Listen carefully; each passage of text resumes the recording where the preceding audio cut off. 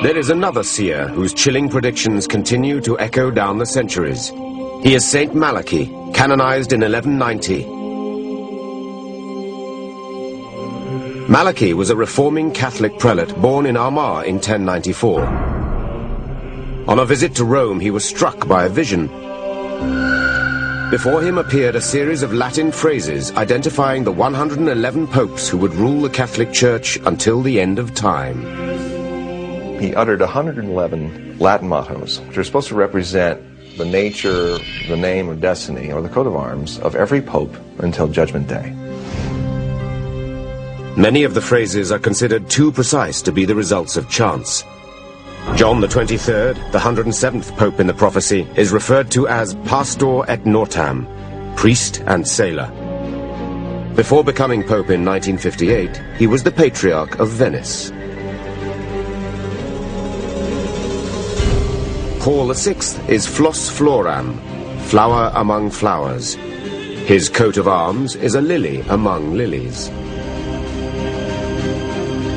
John Paul II, who is called De Labor Solis in the prophecies, which means the sun's eclipse, the sun's labor. He is the only pontiff on the list that was born on an eclipse and later entombed during an eclipse. And the 111th, the final pope in the prophecy? The Gloria Olivae, from the glory of the olive. That's the current Benedict XVI. At the end of the list, Malachi is said to have uttered a final doom-laden phrase, this one unnumbered. During the final persecution, the seat of the Holy Roman Church will be occupied by Peter the Roman, who will feed the sheep in many tribulations, after which the seven-hilled city will be destroyed, and the terrible judge will judge his people. The end. Is Malachi describing the end of the Catholic Church, or the end of the world? Is Peter the Roman the last pope who will follow the current pontiff, Benedict XVI? Some experts consider that since the motto is unnumbered, they are actually one and the same.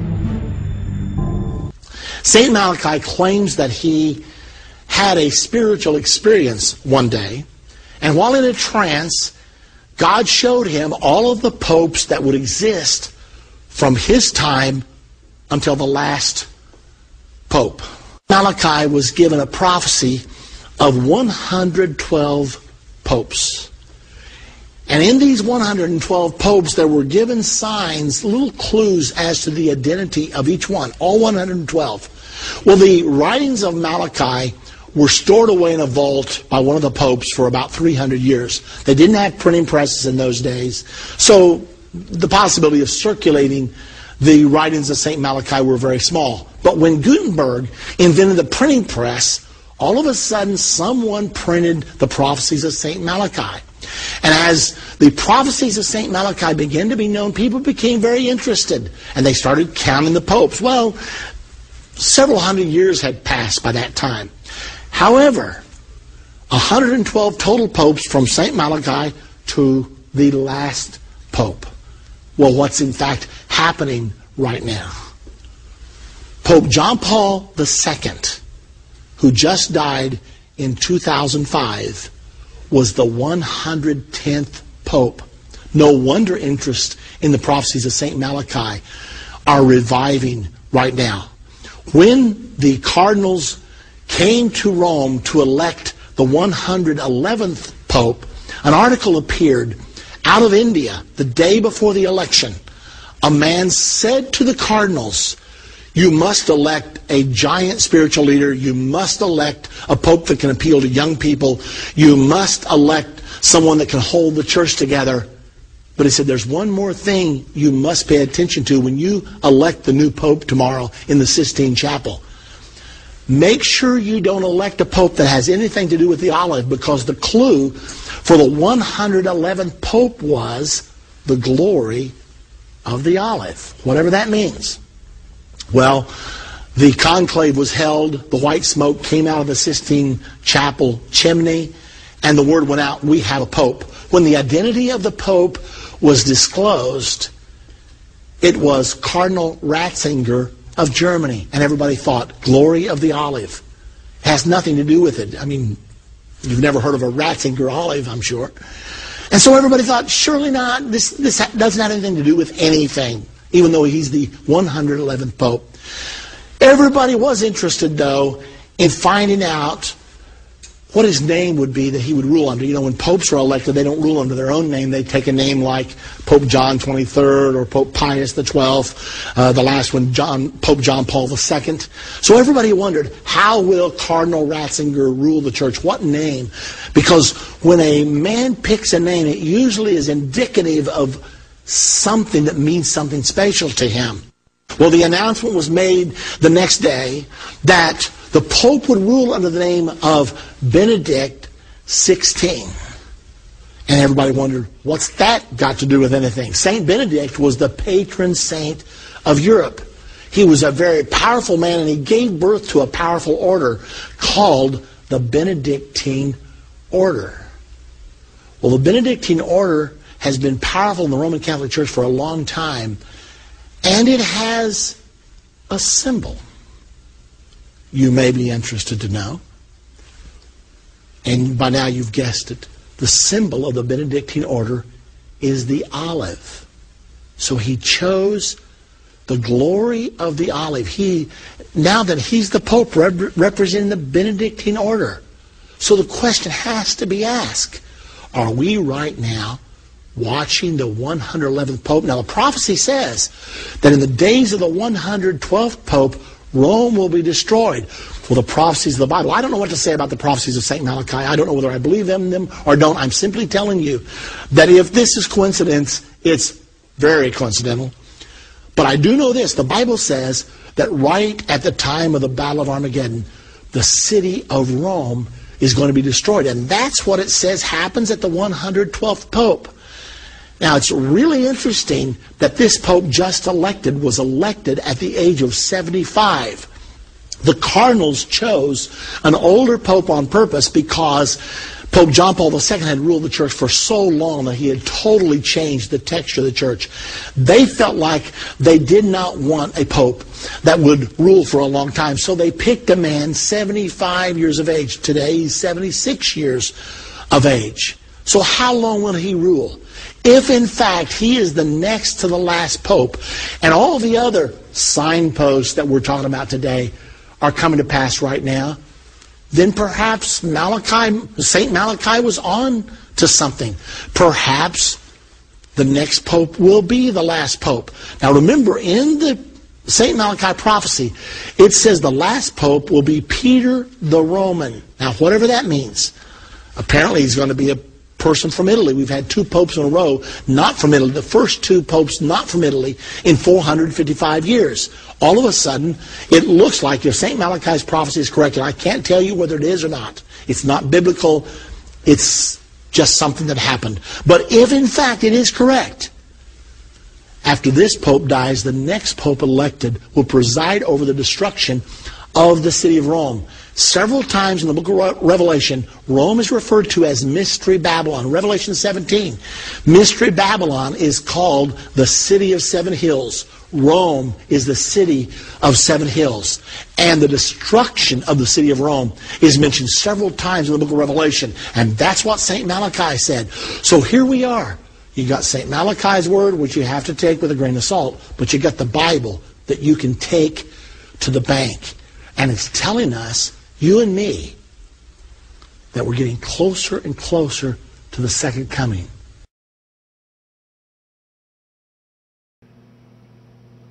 Rome began to mix their Babylonian mystery religion with that of the church, but they needed a guy to spearhead this, and this is the guy, Constantine the Great. Saint Constantine was Roman emperor from 306 to 337. Well known for being the first Roman emperor to convert to Christianity, Constantine and co-emperor Licinius issued the Edict of Milan in 313, which proclaimed religious tolerance of all religions throughout the empire. The origin of the Catholic Church is a tragic compromise of Christianity with the pagan religions that surrounded it. Instead of proclaiming the gospel and converting the pagans, the Catholic Church Christianized the pagan religions and paganized Christianity. What did Constantine do first? He merged the church and state of Rome. I know y'all have heard that the church and the state ought to be together. It's not supposed to be together. No way. Not if the state is wicked.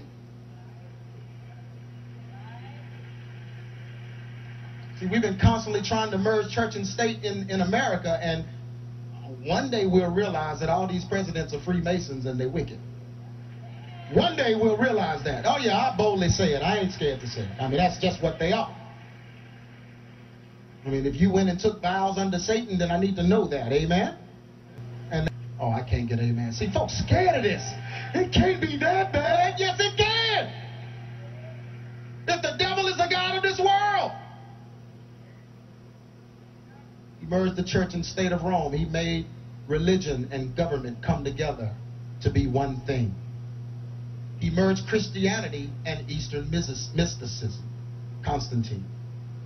He created idols, idol gods, and relics. So he began to build statues and monuments and false gods and all these things so that people could worship. And we know God doesn't dwell in those things, so we know that was inherently pagan from Babylon. He ruled with absolute power. And then, of course, Constantine was influenced by Cabal Jewry because he studied Eastern mysticism. Some of the garb that Constantine and the Catholic Church was responsible for, that the folks had to wear, it all meant something. The mitre, which is Dagon of Babylon, the fish hat. That fish hat is Dagon. Remember I showed you that they took the big fish and gutted him out? They set that fish on top of his head in the statues. Well, that's where they got this fish hat for the Pope to wear in Catholicism. From Babylon. The throne of St. Peter. See preachers sitting in these big old chairs right here. You know, their chair got to be the highest in the church. A big lazy boy. Everybody sitting in a regular seat. They just laid back. Yes, Lord, yeah. Feet all up high. Feet high to the head. Yes, Lord. Got a barber chair. Just jack it up. Just, I'm higher than thee.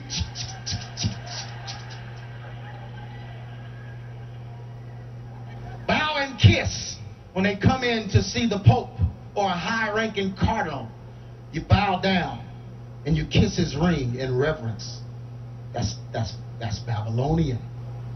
This robe, this sacred robe that they would wear in Catholicism, this was the fishtail of Dagon. Remember, it draped down his back, so they wanted to look in worship of Dagon, so they would let a long flowing robe follow them as they walked.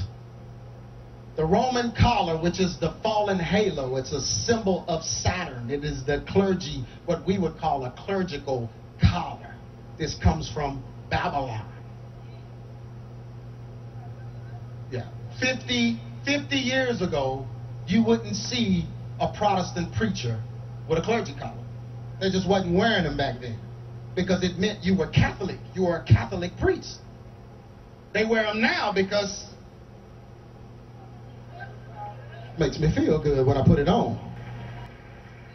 The rosary, that's the Sacred Heart. It has the Sacred Heart on the end. When they do the rosary, they're shaping the Sacred Heart of Babylon. That's what it is. So they would wear the beads and they would wear the Sacred Heart at the end of it. They'd put a couple of beads here and pray, and then they do the Sacred Heart. The priest processional. This is what they used to call the Babylonian parade. So Dagon and all the Babylonian priests would actually march in, and everyone would have to either rise or they would have to fall on their face in reverence to all of these god kings that were marching in. Men were treated like god kings. This was a processional. It was a Babylonian parade. Oh, I wish somebody liked this kind of stuff. So this is blowing somebody's head off. Pulpit. A pulpit was a Babylonian creation that was used in Catholicism because they believed the man was God himself when he spoke. So they believed that God came, and so the people had to be separated from him. So they would create a barrier to keep the people away from the man who was God incarnate at the time he was speaking. The scepter, of course, They believe that there was power in this rod. That dates all the way back to Moses, but it also dates back to Babylonians. They believed there was certain power in this rod, and so the power was in the rod. So they would carry these scepters and, these staffs, and of course the popes was just extra special, had a bent crucifix on it with Jesus in a strange posture, which is a satanic symbol. It's a symbol or a satanic relic actually from Eastern mysticism. It's actually a degradation of the crucifixion of Jesus. And then, of course, church steeples. These are Nimrod's penises, phalluses. That's where they were created. Constantine put them on all the churches to make the pagans happy so that they would see the statue or the honor of Nimrod on the Christian sanctuaries. Can I keep going? Constantine needed a man, an ultimate man to rule. Absolutely. So they created what we know as the papacy, and they created Antichrist. You want to know who Antichrist is? No, the Bible doesn't say the Antichrist. It just says Antichrist.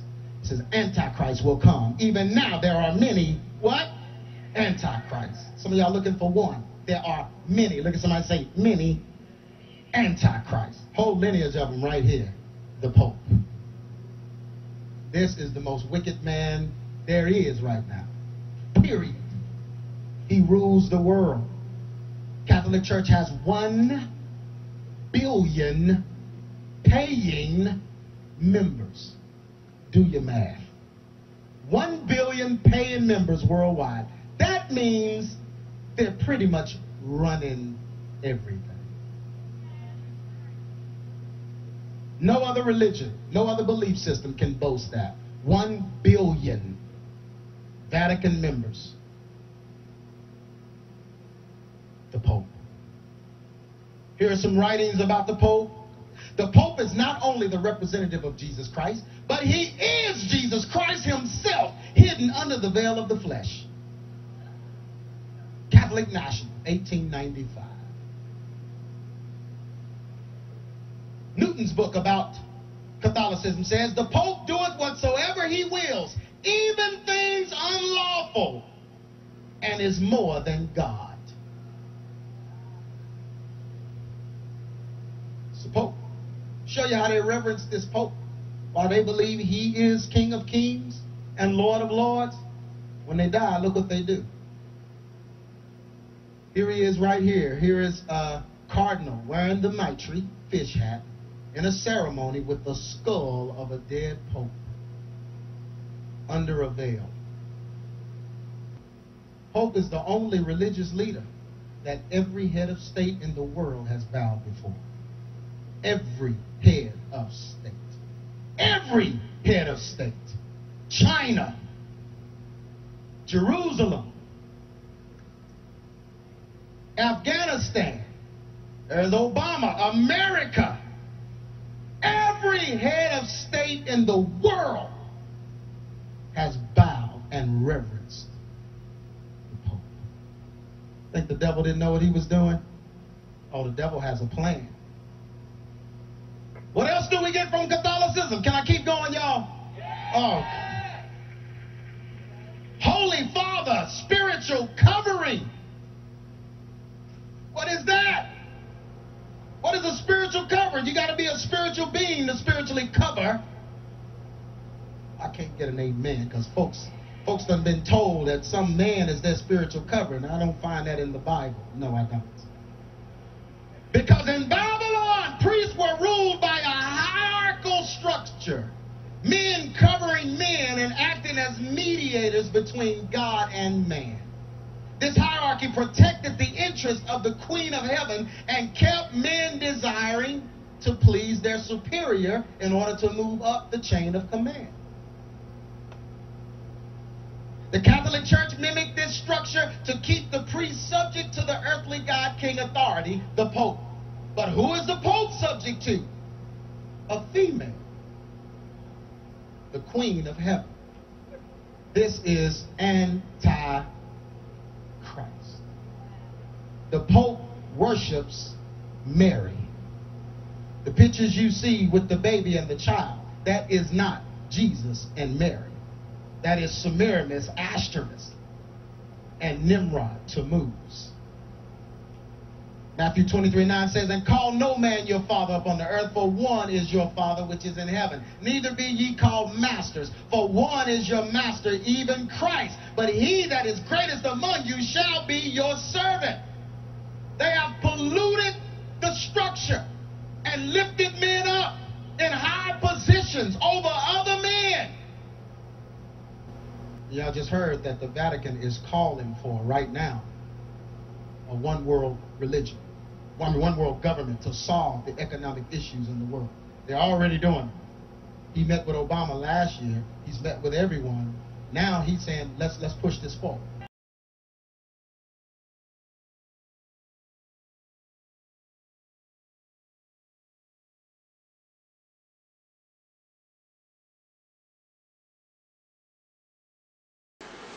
Now, most of you out there know who this individual is. And there's still a lot of you out there who know who this man is as well. But there's only a minority of you out there who may know who this man is. This man's name is Hans Kolvenbach. He's better known as the Black Pope, the Superior General of the Jesuit Order. For the last 25 years, Hans Kolvenbach has held the most powerful position known to humanity on the face of this globe as the Superior General of the Jesuit Order, an order of priests that boasts a membership of a little bit more than 21,000 dedicated members, making it the most auspicious, powerful, and certainly the most villainous organization connected to the Roman Catholic Church, the papacy. And Hans Kolvenbach has been their leader for the last 25 years. The name Jesuit means equivocation. Equivocation means deception. This means that Hans Kolvenbach has been the leader of a deceptive order of priests for the last 25 years. The same deceptive order of priests that were banned from over 80 countries because of wars they started. The same deceptive order of priests that started World War I and World War II. The same deceptive order of assassinating priests, of priestly assassins, that sunk the Titanic for the purpose of establishing the Federal Reserve. That's right, the Jesuits sunk the Titanic to establish the Federal Reserve. They were behind that. The same priestly order that has erected colleges and that has ravaged the libraries and torn up the bookshelves, that have pushed men into offices of state, and have successfully, by doing all these things, brainwashed our children, taken hold of the policymakers all throughout this world, and while doing all this successfully hid their blood-stained paper trail in the process. Well, at least most of it. For 25 years, Hans Kolvenbach has been the leader of this filthy, sickening to my stomach organization. But notice I say the last 25 years. This is because on January the 18th, the Jesuit order elected a new black pope. Say hello to the priest, Adolfo Nicholas. He's your new black pope, the devil's new #1 hitman. He's the new head of the food chain of all the secret societies, because the Jesuits are at the top of the food chain of all of the secret societies. Adolfo Nicholas is the new face of terror.